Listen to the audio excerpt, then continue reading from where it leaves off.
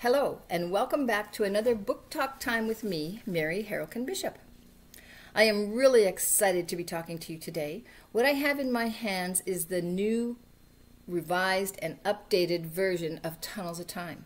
The story is the same story, but I chopped off a bit of the beginning because it was so long for Andrea to get into the tunnels, and then I shortened the chapters because many teachers and teacher librarians told me that the chapters were way too long, and I've updated some of the language, but the whole story is basically the same story.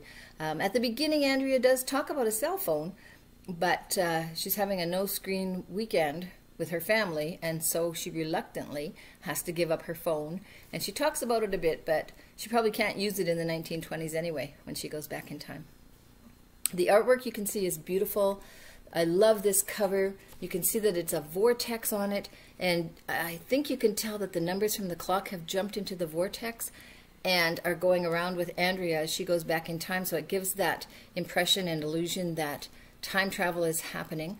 The front cover and the illustrations inside, which I'll show you in a minute, and also the new map, are done by Wendy Nordell. She's a fabulous artist, and I just love her work so much. Speaking of the map, I'll show you.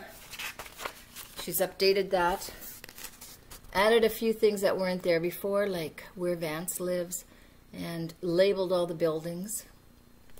And then she has done some fabulous pencil drawings, or ink, I guess, drawings that go into the book. So this one is when Andrea gets out of the car and her father confronts her and says, "Is that what you wore to the wedding?" And of course she's wearing her grungy old overalls and her t-shirt.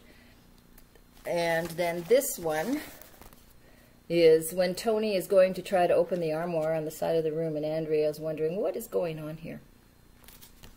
So I just wanted to show you this and say welcome to the new book, and watch for it, and I'm sure you're going to enjoy the story again.